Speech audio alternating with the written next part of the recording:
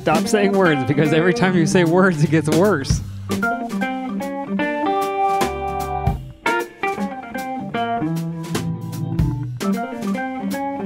to Hello PhD, a podcast for scientists and the people who love them. This week, Science Magazine takes an itsy-bitsy teeny step towards open access. Sort of. Stay with us.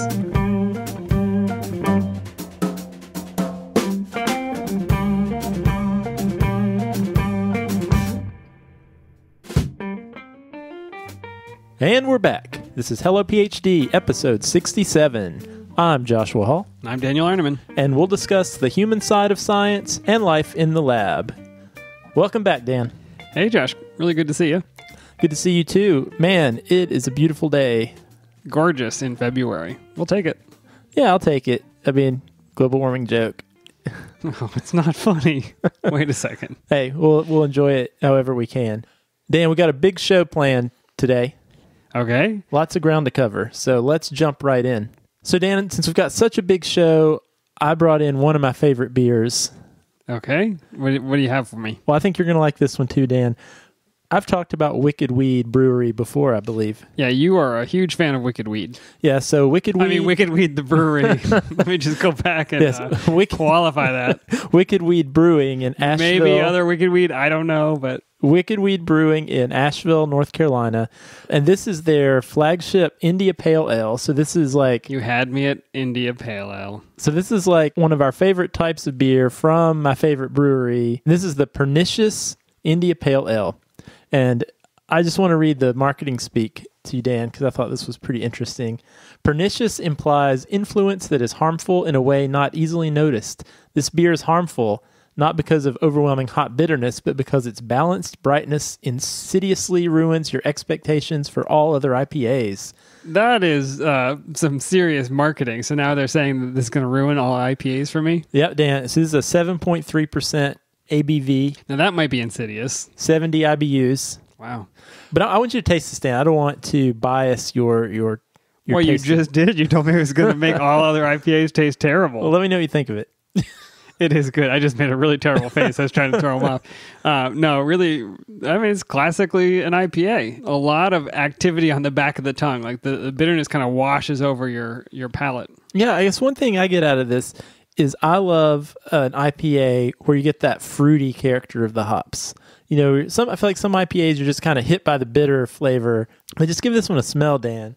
Don't you smell the fruit? Like grapefruit and oranges. More of a citrus tone for you? Yeah, I love that. And so I was actually curious. I wish that you would let me drink it out of the cold bottle and not the warm glass, but... Well, I'd say it's perfect temperature right now. Perfect temperature glass. I'm going to put some in the freezer for next time. So I was curious what hops are actually in this, because I've been trying to track down what are those hops that really impart that citrusy flavor without all the bitterness, because I think this one is fruity and I don't think it's overly bitter for me. You're not thinking about brewing again, are you? No, just so I can identify. Just so you can go buy more like this. Yeah. But I don't know if it's going to be helpful, so I looked it up. And Dan, this has 1, 2, 3, 4, 5, 6, 7, 8, 9, 10, 12 different hop varieties that are in it. They're listed in alphabetical order, so you don't even know the proportion. I think this is all the hops. Therefore, you like a hoppy beer. I guess I do. And I like this one. Thought you would enjoy. Thank you for sharing as well. And more legal than real Wicked Weed in our area. That is true. Actually, do you know why they're called Wicked Weed Brewing? I do not know. Sounds like an etymology I need. It comes from some writing. I actually can't remember who did the writing. I should probably look it up. But they refer to hops as a wicked weed. Oh, yeah, I bet. All right, Dan. Before we get into science and the news, thought we could cover a little business. Let's talk about business. All right. So it is hard to believe, but we launched this show over a year and a half ago. It is hard to believe. I think when we set out on this adventure, we're like, yeah, this will probably last about 3 weeks, and then we'll move on to other hobbies and things. But the number of people we've heard from, both with questions, but also people who say, you made this process of grad school and postdoc training slightly easier for me. We just kept putting in episodes, and here we are. Yeah, I mean, hearing from listeners who said our shows, even in a small way, help them out in some way during their training. That is fuel in the tank. You didn't give me any good advice, but at least I knew other people were going through this, and that was something. Oh, that is true. Because that's ultimately the whole reason we wanted to do this show in the first place, was we wanted to possibly make the science training experience just a little bit better, or at least a little more manageable for people who are going through it. Know what to expect, at least. Exactly. And know that you're not alone, whatever it is you're going through. People have gone through it before and are probably going through it right now, and you can get through it. And there's a supportive community out there to help you. So what we want to do is, and we've never done this before, but we actually want to hear from you, our listeners. And so what we've done is we've put together a really short survey. This should probably take 1 or 2 minutes tops to get your feedback. This is like peer review for the show, basically. Exactly. I mean, week in and week out, we just kind of do what we do, and we get emails and anecdotes here and there. We're not getting data, though. We want data from you. So we've put together this very short survey, and you can find it on our website. And we'll put a link up so you can get to it if you just go to hellophd.com. We would love it if you would just take a moment and let us know what you think about the show and how to improve it, because we actually are a year and a half in. We don't have to keep doing this the same way. We're considering making some tweaks to the show based on your feedback. So if there's a part of the show you absolutely love, you should definitely tell us that so we don't get rid of it. If there's a part of the show that you skip every week, yeah, we would like to know that we would like to know that too. And we really are going to read these and take your advice. So, I think anybody's just listening for the beer reviews? I hope not. Next week, we just do the beer review, and then that's it. Hello, PhD, and we're just drunk on the floor. All right, Dan, related to that, as we said, it's been 18 months. We've done 67 shows, and I tabulated this up today, Dan, and we've actually put out over 34 hours of content. You can actually listen to Hello PhD for an entire day. Plus some change. That sounds like a great day to me. Yeah, if you've done that, we should actually, is anyone out there willing to just start 8 a.m., turn on the Hello PhD, and just keep it going 24/7? Cruel and unusual punishment, Josh. There are laws against it. Now, Josh, recently people have asked us what they can do to contribute to the show, to make it more popular, to let other people know about it, because they've had some benefit, as I mentioned. And so always we're saying, tell your listservs about it, get on Twitter and on Facebook, and share it around your department, put it up on the bulletin board. That's the best way for people to hear about it. And we have a way now that if you want to contribute a few dollars toward helping us defray some of the costs of running the show, of recording it and hosting it, and of course buying beer, you can do that. You can go to patreon.com, and we've got a Patreon account set up where people can support the podcast and help us to get it out to a bigger audience.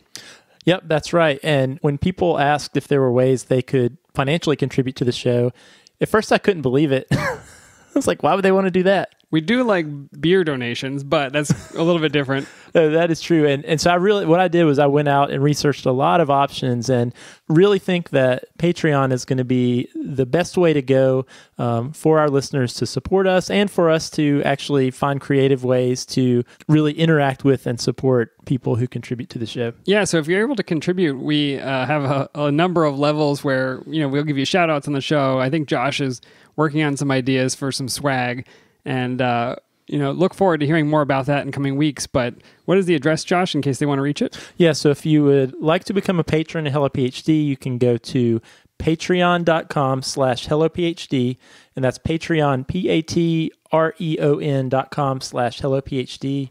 There are quite a few levels which you can support the show, beginning as low as $1, because we know a lot of our listeners are grad students, after all. That is true. $1 is very precious. We thank you to everybody who has shared the show, everybody who's contributing to it. It's been pretty amazing. Yeah. Thank you. Now, science in the news. Tap, tap, tap. Science in the news. Here we go.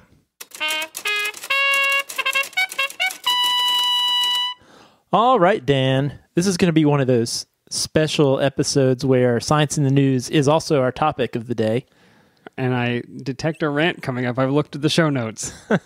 /rant. Yeah, exactly. All right, Dan. So I want to bring your attention to a press release that was put out earlier this week by AAAS. You know them, right? I do. Yeah, it's like the Automobile Association of America service. the other one. This is American Association for the Advancement of Science. That is right. And one thing that AAAS does is they put out some research journals that you may have heard of, including Science magazine. No, I'm afraid I'm unfamiliar. Nothing I've ever published in. That's right. If I haven't published there, it doesn't exist. How great could it be if I haven't published in it yet? They didn't want me. I don't want them. So anyway, they put out this press release. I'm crying over here into my microphone. Into my pernicious IPA. And then the press release was titled AAAS Forms Partnership to Expand Access to High-Quality Scientific Publishing. That sounds awesome. That does sound awesome. Something we believe in. We do believe in easy and open access to high-quality scientific results, don't we? I do. So what this is all about is this has to do with an agreement reached between AAAS, the publishers of science, and the Bill and Melinda Gates Foundation. They have formed this partnership whereas authors who are funded by the Gates Foundation for their research will, under a Creative Commons attribution license, the final published versions of their articles will be immediately available to read, download, and reuse starting January 1st, 2017. Okay, I'm happy about this, I think. Is that a lot of articles? It's estimated that this will be approximately 10 to 15 articles over the next year. Related to that, Dan, is actually the Bill and Melinda Gates Foundation will pay AAAS a lump sum of $100,000 for the year. So it's not really free and open access. It's that somebody else paid for your access. I don't like where this is going, Josh. And the partnership agreement has been established for calendar year 2017, and a renewal option will be evaluated in late 2017. And then a public report on the results of the partnership will be released in 2018. So I guess it's open access for the next year. Stop saying words, because every time you say words, it gets worse. Yeah, and so at the end of 2017, AAAS will determine if this is a sustainable partnership. Is this the time that I slow clap and then taper off and walk out of the room? You know, what is the news here? There's no news here. Somebody paid us to give away some papers, which we will then lock back up. I don't understand why we're talking about this.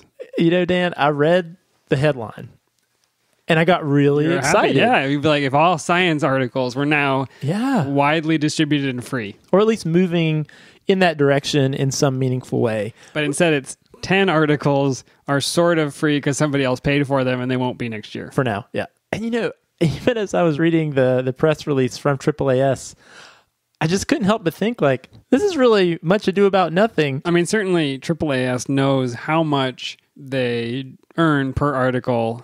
So I'm sure they have statistics that the average article makes this much money, and they probably have it broken down by if it's on this topic or this field, people pay the $34.95 or whatever it happens to be per article 72 times. Because what is the size of the audience here?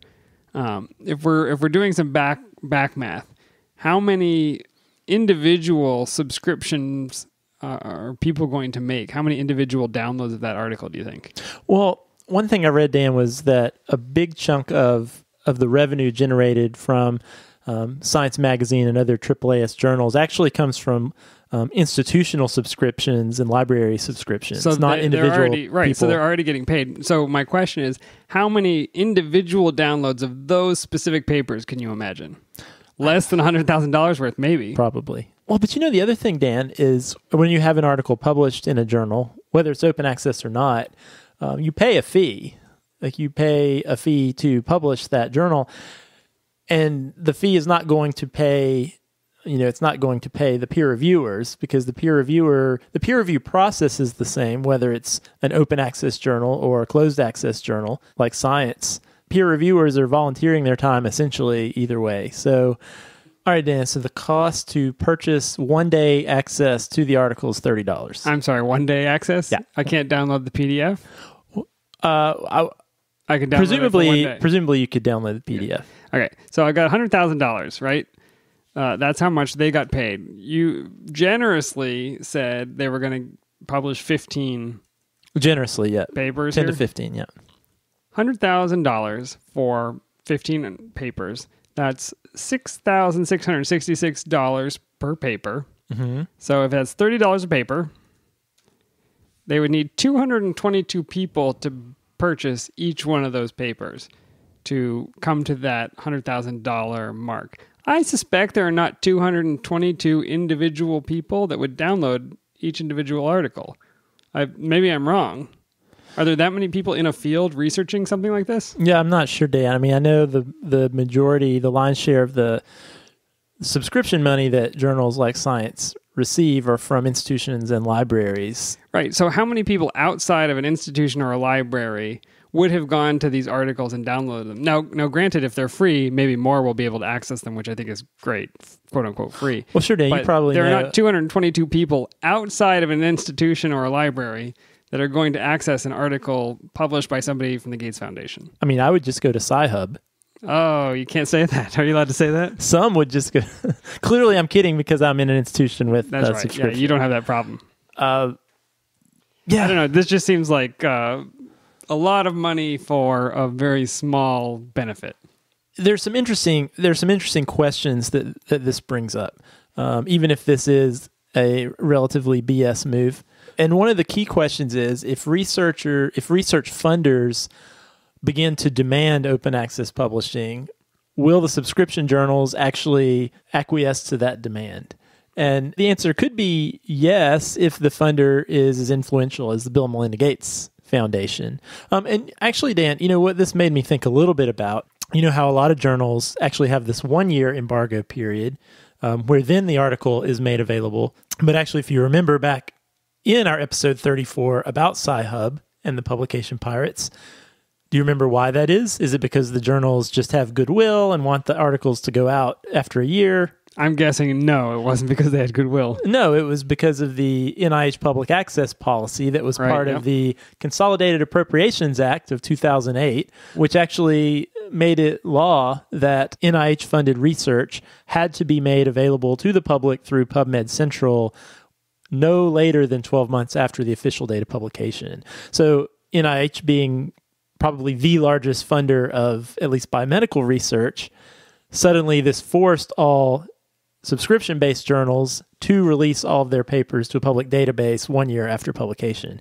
Now, on a much smaller scale, we're seeing this with a much smaller funder, though a very influential funder, who has made this same demand. And who is also paying them directly and also funding the research that they are publishing. Well, what's interesting, Dan, is before this agreement was come to, if you were a Bill and Melinda Gates founded researcher, you actually weren't allowed to publish in journals like Nature, Cell, or Science because the subscription or the open access policies of these journals were in conflict with the open access requirements of Bill and Melinda Gates Foundation. And presumably the Bill and Melinda Gates Foundation would like their funded research to appear in these top tier journals, which is why they made the deal. I guess so, but I mean, let's be honest. Do they need their research to be published in Science, Nature, Cell? No, probably not. They have probably enough money to get the word out about the research they're doing. If I had to guess, I would say this is a push from someone as influential as the Gates Foundation to try to basically move this giant or turn this giant in a direction more towards open access by leveraging their sway. I think that if I had to guess, what their long game is to make all research, or at least the vast majority of research, open access and immediately available. And so by taking this very, very small step forward with a journal as high profile as Science, what they're hoping to do is to slowly move the ball down the road in a way that maybe other high profile journals will follow suit. Or eventually these journals will transition over to being open access. Special entirely. message to the Bill and Melinda Gates Foundation. If you're listening, if $100,000 doesn't seem like a lot of money to you, feel free to contribute on Hello PhD's Patreon page. We will give you a shout out at the end of every show, I promise. Yeah, we'll definitely give a shout out. Buy so much IPA. Welcome to Bill and Melinda Gates Foundation Hello Presents. PhD podcast. What this feels to me like, Dan, a little bit is like a record label in 2017 saying that they were going to begin to explore the concept of digital downloads for one artist for the next year, just to see if it's a sustainable solution. As Spotify eats their lunch. Yeah. Oh, we've heard about this digital download way of consuming music. Maybe we should try that. Let's pick one of our artists and see if that's sustainable. Well, I think there's the positive side. They're looking at alternatives. I think if you are in the scientific publishing industry and you are not looking at the newspaper and magazine industry and wondering how you are going to stay afloat in a digital age, then your eyes are closed and you're under a rock with your ears plugged. I think they have to be looking for new ways of doing it, or we'll just have a different method for publishing scientific research, which is fine with me because I'm not, I'm not making my living off of scientific publishing. But they must be worried. I guess so, Dan. And maybe part of that is there are more and more completely open access journals that exist that scientists have the option to choose. And in fact, Dan, I know of a few researchers myself, some of whom are very high profile, who have decided they are philosophically opposed to the subscription model and only will publish their research in open access journals. And, one of the biggest, PLOS, or Public Library of Science, all of their journals are completely open access. Yeah, also all the Biomed Central journals. And I even noticed some of the ASB&B journals like Journal of Biological Chemistry are starting to either are open access or are moving in that direction. So presumably they found a business model that can continue to pay their editors and keep the lights on in their office. If they haven't, then we'll stop hearing from them. But presumably they found a way to do it. I'm wondering, Dan, if maybe some of these subscription-based journals are starting to at least explore or feel the competition of some of these open access competitors, because actually all of these high-profile journals in recent years have launched their own open access journals that are offshoots of their flagship journals. So Science has their own open access journal. It's called Science Advances. We have Cell Reports, and then we have Nature Research. So these are all essentially open access versions, completely open access versions under the umbrella of these typically subscription-based publishers. I like how non-committal those are. It's like, I heard a guy talk about biochemistry. It's like Cell Reports. Nature Research. Nature Hearsay. Stuff I read on a bar napkin.com. I want to say, Dan, some of our listeners might be newer to science and research than we are. We've been around a little while now. But I can actually remember one of the early open access journals, PLOS One. I remember when it first came out, it was disparagingly referred to as the journal that doesn't review their articles. Or the journal that doesn't have peer review. And that has really changed over time. PLOS One and other open access journals like it have really become much more cited and respected journals. And, my experience publishing there, it was reviewed by 3 reviewers. It came back with detailed comments. We went back and forth a couple of times. I can verify that there is certainly a peer review process that does not suffer just because there's no subscription paywall. Right, and I think this existed much longer ago in physics and astronomy and math. There's Archive, ARXIV, which was an open access way of publishing your data that wasn't one of the main channels. So in other fields that aren't the biomedical sciences, this has existed for quite a long time. Yeah, and it can work. It can. So, I've been thinking a lot about this as I was researching the show this week, and I think we would all agree that having immediate open access to journal articles is in the best interest of the public. I think that is true. Yeah, to have more information, to be able to build on the solid foundation of other people's research can only make things better. You're not gonna get new research and come up with a worse experiment because of it, right? No, that's right. And essentially all of these journals, whether they're open access or not, are employing virtually the same process of peer review. So you submit your article, it's sent out to experts in the field who review it. There's a back and forth with the authors, with the editor, and then eventually it's published or not. And that's true whether it's an open access journal like a PLOS journal or whether it's a AAAS journal like Science. So I guess as there are more and more options for open access, one thing I would actually encourage researchers out there to consider is using an open access journal when you're looking to publish. If this is something that seems important to you, be the change you want to see in the world. I know this is something I've really thought a lot about as I've been doing more research and thinking about you have options where to publish. And so for me, I want to publish somewhere that the information can be out there to anyone who wants it immediately. Yeah, it's your contribution. And people talk about this research as my baby, and it sometimes it feels like a delivery process. If you want a lot of people to see it, maybe you choose an open access journal because you want it to make the widest impact. If it's going to make a bigger impact in science, then I guess that's a decision to make. But it doesn't come without a cost. It comes at the cost of being available to everybody at institutions in other countries, and at institutions maybe with less money than the one you happen to come from. And who knows if the addition, the next idea, the thing that builds upon your work would come from somewhere else if it were published differently. Mm-hmm. And one thing, Dan, just to tack this on at the end, we've been talking about the article itself being available in open access journals, but all of these journals also, the data are also made immediately available. And this was one of the requirements of research funded by Gates Foundation, is that data underlying the published research is accessible and open immediately. And that's only good for moving research along more quickly. Is, if you read a paper and you're interested in maybe studying those questions, you have immediate access to the data behind it. Yeah, I think it makes a lot of sense. Now, Josh, you probably noticed I came with the historical perspective on this particular issue.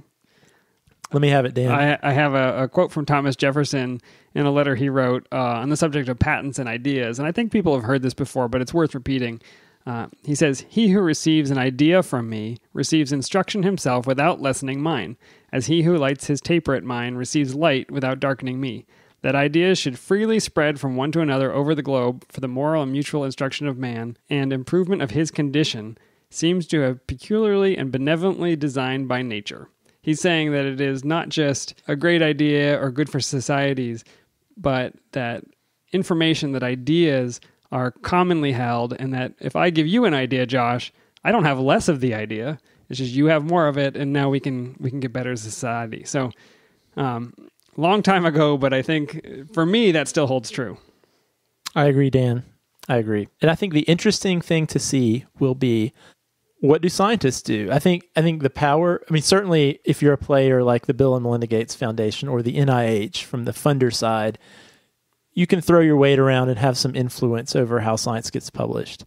But we scientists in some ways are the contributors and the consumers, and we have a lot of options. So I think it's a tricky conundrum for scientists. There's that pull of publishing in Nature or Science or Cell that's very prestigious. But at the same time, there are all these options. If you're a believer in open access, you have ways you can make your results open, but you have to forego some of these high-profile single-name journals. Well, and let's be honest, not everybody is publishing in Science or Nature or Cell every single paper. So if you have one in the works that will not go to one of those three journals, there's much lower cost to choosing something open access, and you get the choice. It's your choice. That's right. All right, Dan, let's move on to our word puzzle. Okay, the clue last week was you can extract this rare metallic element from a heavy stone to make electronics and catalysts. Any guesses, John? I can give you a hint if that helps. I'll take a hint. Okay. This is an element used in light bulb filaments. Oh. I have a guess. Old style light bulb filaments, yeah. I don't know that I have any of these, but let's go tungsten. That is correct. It was tungsten, and it comes from the Swedish language. I love to get a language as other Latin or Greek. Yeah, how are they doing? I don't know. Very relevant joke. I don't know. Tungsten, which means heavy stone, directly translated. The chemical symbol for tungsten is W, which is kind of weird, but it stands for Wolfram, if you've ever heard of Wolfram. And that translates from German, which means wolf soot or wolf cream. I've also seen wolf froth. Wolf cream? Yeah, wolf cream. Supposedly it has something to do with the fact that when you are smelting or purifying tungsten, it consumes a lot of tin or tin froths at the surface as an impurity. It doesn't make a lot of sense to me, but that's where wolfram comes from. Yeah, I went through a smelting phase for a while. I bet you did. You probably bought a smelter. Oh, yeah. Yeah, I know you did. All right, Josh, well, let me give you the clue for next week if you're ready. I'm ready. Lay it on me. Much has been written about this device used for detecting falsehoods. I'll read it one more time. Much has been written about this device used for detecting falsehoods. Remember, I'm looking for a scientific word described by the clue, and once you get it, you'll find the literal meaning of that science word as a phrase in the clue itself. If you think you know the answer, email it to puzzle@hellophd.com, and I will randomly select a winner from all the correct responses and send the lucky puzzler an Amazon gift card. Well, Dan, it's been a great show. Thanks for listening to everyone out there. And if you have some feedback on this show, we'd love to hear what you think about open access versus high-profile journals. You can email us podcast@hellophd.com, or you can tweet at us @hellophd.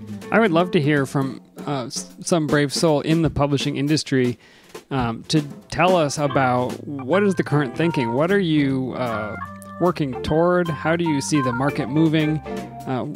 What are the downsides of open access? If somebody has some of those, I'd be really interested to talk to somebody who's part of that business. Yes, I would love to hear someone pitch the case for paywalls. We will be nice, I promise. Mostly. Thanks to everyone who's been rating us and leaving us reviews on iTunes. We see those, we love those, and that helps new people to find the show. And just as a reminder, we really, really would love everyone to take a minute to go to our survey. Go to hellophd.com, spend a minute, and give us your feedback on how we can make the show better. And also, if you're interested in becoming a sponsor of the show, you can go to patreon.com/hellophd. That's patreon.com/hellophd. We would greatly appreciate it. Hey, Josh, thank you for the wicked weed. This is pernicious. It may ruin my future IPA enjoyment. The only way to tell will be to sample some future IPAs. Sounds like a plan to me. We'll see you in a few weeks. See you next time.